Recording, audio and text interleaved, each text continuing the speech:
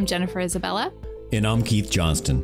Your co-host for Forrester's podcast, What It Means, where we explore the latest market dynamics impacting executives and their customers. Today, we're joined by senior analyst Angelina Genis to discuss managing well in a hybrid work environment. Welcome, Angelina. Thanks. So happy to be here.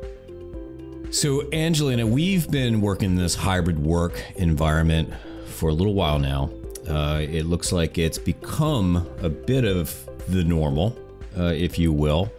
But we've learned a lot, and we want to talk about what managing well or what managing great looks like in this environment. But before we get into the how, can you just set us up with what's like, well, what does managing well really look like in a great hybrid environment? Generally, managing well means setting the right expectations and then fulfilling on those expectations. What happened when we moved to hybrid work was we did not even set expectations again or reset expectations. So you get perceptions from employees that expectations are being met, exceeded, not being met, a whole mess of reactions that continue to linger years after it is excusable because the pandemic came and we should at this point establish new norms. And the reality is, I mean, we've probably learned a lot, but I don't know, the demands, the expectations of hybrid, particularly as people are rolling in policies and rolling them out. And I guess there is no normal as far as a hybrid policy right now. So what do managers need to do to catch up at this point and get to a point where they're feeling like they're doing a great job managing their people, whether they're on-site or off-site? Yeah, so I usually, when presented with this question from clients, have to take a step back because we can never assume that hybrid in and of itself is the issue, is the cultural issue, is the issue between a manager and an individual or a manager and teams. We start from a high level view of tell me about your culture. And then we end up digging deeper and finding that there is a lack of structure to the norms, the behavioral norms, the rituals, the artifacts of that culture that come to life in the hybrid environment. That means established channels for different types of communications. It also means communicating with an individual in the way that they are comfortable and is accessible to them. So I say that because we don't want to jump into solving for hybrid. We want to solve for cultural issues. And a lot of the times that means creating new processes or leveraging technology differently. And that makes sense. But I'm thinking, what is culture in this environment? And then I'm also anticipating that you're going to tell me that the employees have a set of expectations, and that's probably going to drive the things that you need to do to get it right, right? So what are those expectations actually? Okay, well, culture in this environment is still making emotional connections and having shared behaviors and norms. Employees' expectations are that managers will continue to make an emotional connection with them. So understanding my sense of belonging, understanding my need to speak my mind, give input on ideas or the direction our team is heading, or be able to work silently and not feel like there's constant notifications or noise that is distracting me, or even to have a proper work-life balance now that logging off looks differently.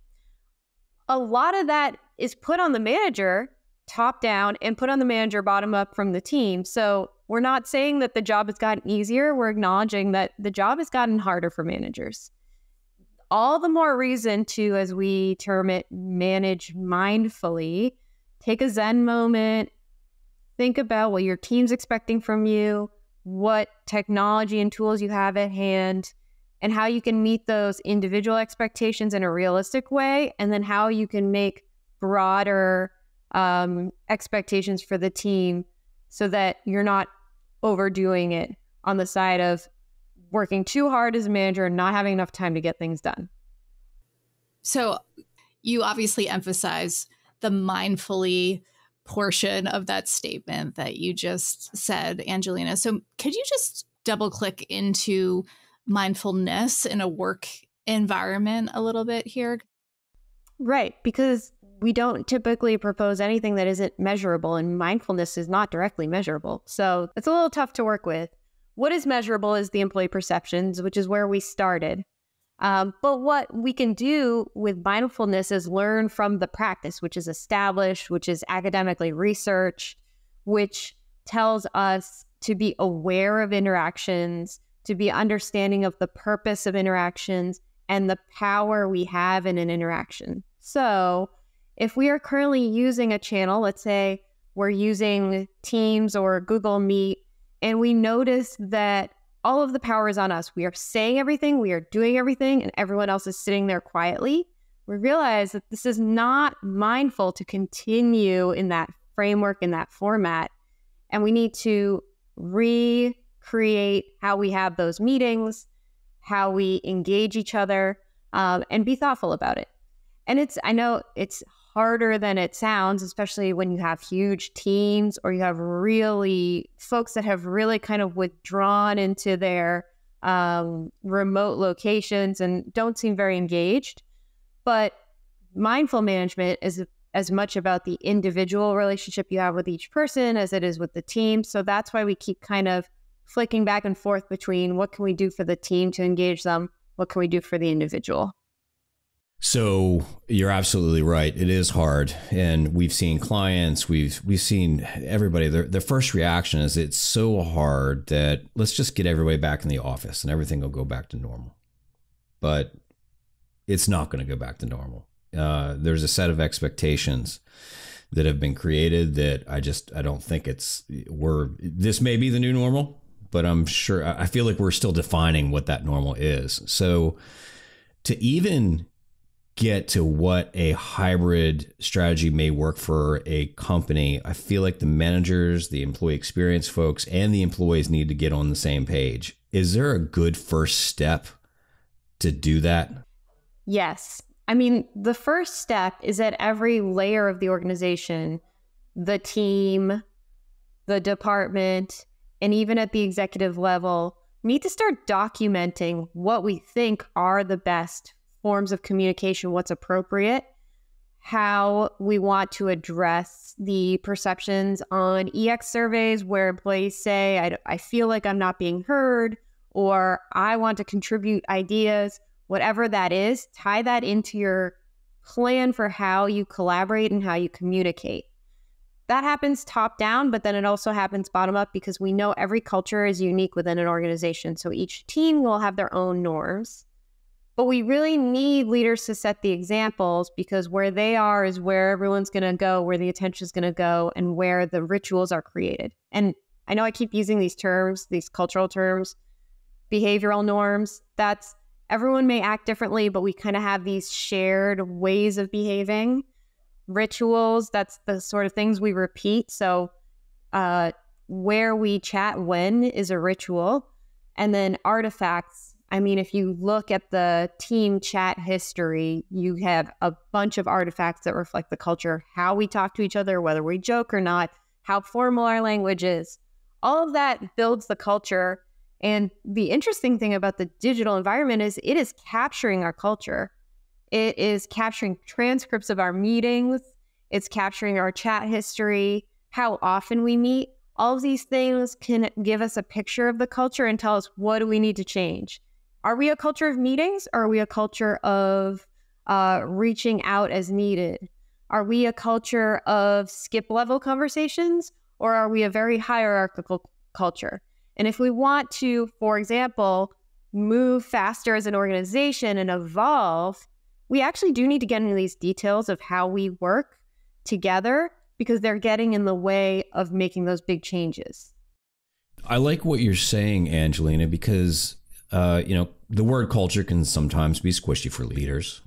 Everybody knows that they need it. It's just hard to get there.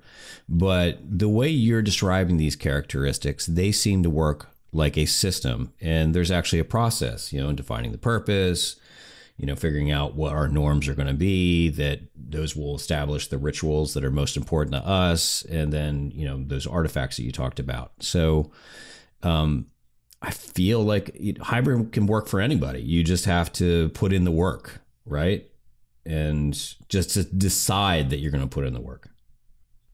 Yeah. So now that we've talked about that system, let's go back to mindful management. So we could be very rational about how we look at the system and how we change the system, but we'll leave behind all of the emotions at play. We'll lose people. Then it comes back to the mindfulness. That's about cultivating compassion. It's about going off and maybe on the weekend thinking, what does it mean for me to be a leader? What is my purpose as a leader? Bringing that back into how we establish lines of communication, how we make decisions, how we collaborate. So again, we're able to see the system, build the system. We have all of these artifacts all around us now. The office is still an artifact. The office still tells us, I can look up from my desk and see you, Keith, across the floor. So that says something about our culture and how open it is. But we also need to bring in the emotional factors, and that's where the mindfulness comes in. It's not, some folks are natural mindful managers. They pick it up from other parts of their life. And others have been maybe conditioned to live in the rational because they've moved up in an organization by getting things done. So again, it's about being mindful. Where am I currently? How am I perceived by my employees? And how can I think less about extracting from them information and decisions and work, and more coming to them on their terms, meeting them on their terms, and establishing norms around that. You mentioned the word condition, and I like that because you really have to condition your culture to abide by this hybrid strategy. Because I feel like we see lots of examples where either the clients don't have the stamina to make it to this new norm, or they snap right back to the old thing because they don't have enough managers to maintain, this new world. Right. And we have observed that culture change in large global organizations takes 7 years if it's successful. Oh, wow. We see that phenomenon actually across a lot of different transformations. We see it in CX transformations too, interestingly enough. Not surprising, actually, because CX transformation is often a huge culture transformation. So, 7 years. But hey, we've already been living in the hybrid world for 4 years. We're halfway there. Yeah. What's another 3? Are the mindful management, this concept, the levers that you can pull, is that new for hybrid, or is this something that should have been present before we made this transition, and it's sort of in the spotlight because it is a transformation that we're going through right now? Yeah, let me rattle off some of the rules for mindful management. So there's capture your team's unique culture, shape meetings through mindfulness, which we've already talked a lot about, define channels for specific engagement types. We've mentioned that. Keep rules simple for self-direction. So I'll pause there because to your question, has that always been the norm in management to keep rules simple for self-direction? Probably not. We've seen examples where organizations have course corrected here because the rules were complex, very weighted down, especially in highly regulated environments like government. They're actually starting to simplify the rules so that people can create their own hybrid experience, essentially. It's clearly a very individual experience. And so these rules are really pushing what we thought to be true for 50, 100 years of management science, to be better humans, to be human-centric ultimately. In this research, we actually use our Consumer Voices platform, and you got some pretty interesting insights because they're basically quotes, from folks that that we mine for good data. Can you talk about some of those examples that illuminate the mindfulness side of things? Yeah. So huge list of quotes with employees across industries globally giving their views on their managers. And in some cases, managers defending their views on how they were managing folks. And we heard a lot about either amazing managers or managers that were not giving the support or direction or help needed. That kind of tale of two cities is obviously rampant in a lot of organizations because, as I said, people become managers either because they want to be managers or they just want to move up in the organization. So we need to establish norms around what it means to be great managers in hybrid so that we can standardize the experience a little bit. And my team, the Future of Work team, goes on and on about how we tend to overlook education for managers. We don't need to go into that, but everyone should have at least a minimum viable management experience, in my view. The other thing that we saw in the data were some managers said that they have their own ideas for how to be mindful in management, little tools or ways that they've kind of kept in the back of their head. Is this a good scenario? Are we communicating effectively?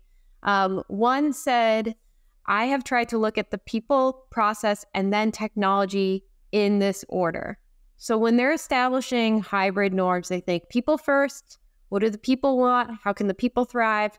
Processes, what kind of processes should we establish? Again, the right side's it so people know where to go, what to do, but they're still creating their own hybrid experience. And then lastly, technology. We have so much technology and tools to solve the problems, but we got to make sure we start from what problem we're solving versus, hey, there's a new capability that we can all use. Let's go jump to that channel and see who comes along and adopts it. So something that stands out with a lot of the research that your team does, and it relates to what you just said, is that I feel like, and actually that there's a manager's perception of how well things are going. And then there's the employee's perception, which is what, these quotes just kind of scream that idea that there's a tension there. Once you get this going, how do you keep calibrating to the goal, which is to have a great experience for both the manager and the employee? Is there a method or a way that we can know that, number one, we're making progress, but number two, it's sticking, So maybe it doesn't take 7 years to get there. Yeah, so we can measure that. We call that culture energy. Just like mindfulness, it's hard to measure culture, but we can measure culture energy, which basically says, are the employees' perceptions around, is this culture committed to me? Is this culture adapting? Is this culture motivating? And is this culture purposeful? So we can look at the varying levels of culture energy or those varying perceptions between managers and individual contributors. And when we do that, we always see a gap. The leaders, the managers always think that a culture is adaptable, moving to new channels to communicate and it's so effective, or wow, we have so much purpose, we are really living our values, or wow, I'm really getting what I put into this, it's so motivating. So there will always be that gap, but we will see improvement if we manage more mindfully, if we address what we see in our EX surveys in a mindful way. And so hopefully we can start to see that gap shrink a little bit. But the big thing here, the big aha for us is your experience as a manager is not the individual's experience, and we can measure that to be true. So you must constantly be trying to improve the experience to fill that gap. So that makes great sense, Angelina. And I'm glad that there's a tangible framework. So in your research about the mindful manager, you had an assessment for the manager specifically. So I'm guessing that we want to do that assessment, and then we also want to have the culture energy so that, we can specifically know we're making progress with our managers and its impact on culture and energy overall, right? You got it. And I know it's a lot of assessments. I know Forrester's always throwing assessments out there, but hear me out. So the mindful manager assessment is like I'm going to take this personality test. I'm going to take this very simple, quick little quiz to understand where we are. Culture energy is I'm going to see where my team is, and then we're going to meet halfway. So we have the 2 assessments so we can understand the employee view, and the manager can judge themselves on everything. And then we, of course, have exercises you can go through to figure out how to create that mindful management around hybrid work. And the nice thing about those exercises is they dovetail nicely into guided sessions, conversations with us to give you actionable next steps. So it's all in one place, but yeah, you need to have that comprehensive view. I'm sorry, it's a lot of work to be a manager, but you need to understand what the employee is thinking, and you need to understand what you're doing and how that's impacting what the employee is thinking. The good news is there are, in all of these emotional perceptions, there are very rational next steps where we have seen through the data the outcomes you're hoping for, like driving employee engagement, happier employees, achieving your goals, all the good stuff.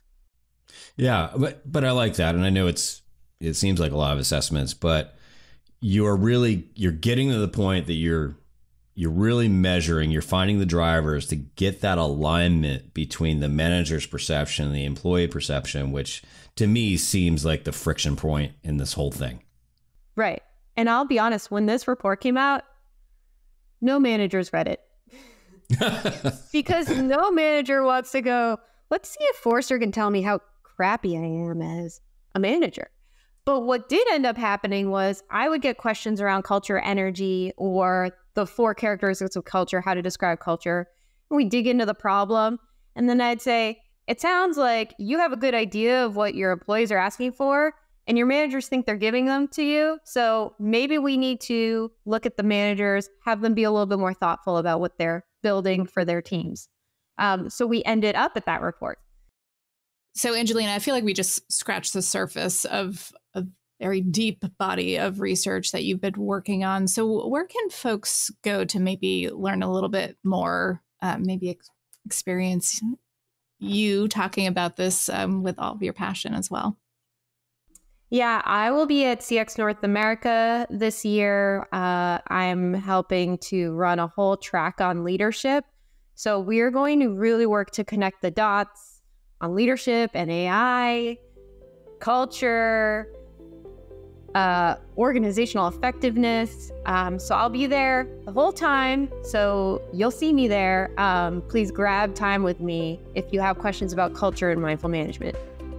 That sounds great, Angela. It sounds like this whole managing in the hybrid world is a work in progress, and you got the goods to get us there. So we'll see you at CX North America.